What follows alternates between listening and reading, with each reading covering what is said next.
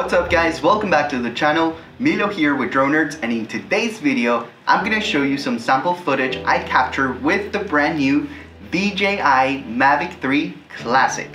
So before we move on to the footage, there are some things I wanted to clarify.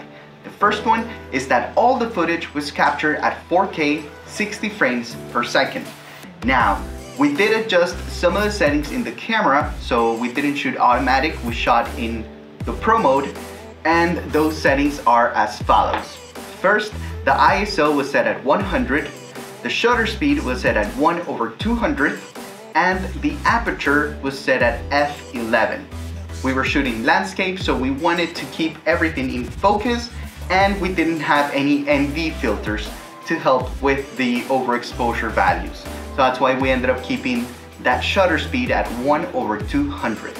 The other thing you should know is that all the footage was captured using the standard color profile on the DJI Mavic 3 Classic. Okay, you ready? Let's go.